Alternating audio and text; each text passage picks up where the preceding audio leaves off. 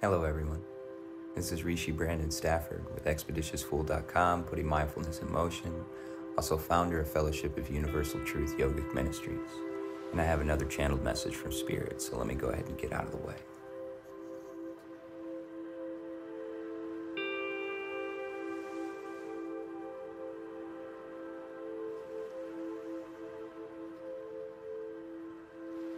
These hands, these are God's hands. Source, Goddess, energy, doesn't matter. These are the hands. Not mine. I mean all hands. All hands that look like this are capable. It's whether or not the participant, rest of the body, is willing. Are they willing to put them together and feel unity with everything?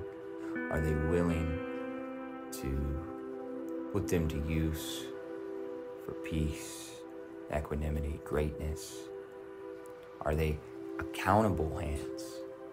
They hold themselves accountable to do the work. Do they expect it to be done for them?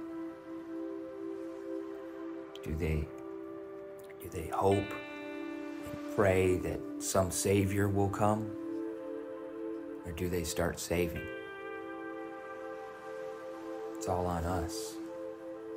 It's all on us what we do with these hands, with these mouthpieces, these bodies. It's why the body is the temple. It's how you can worship, by how you live your life, how you make every one of your decisions. There's no need for shame or guilt or any of that silly stuff that a lot of faiths bring in. There's none. There's no need for that. If you haven't been using these hands, though, and you're hearing this message, there's accountability. It's the reason why it makes some people grumpy, but I speak the truth. There's accountability when you realize what this body, your life, is really for. It's to serve the highest good, not a mediocre life, not just getting by, not worrying and being in fear.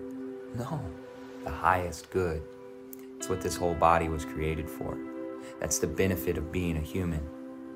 That's when you start being a human and stop being an animal, is when you start living your life to make these hands God's hands.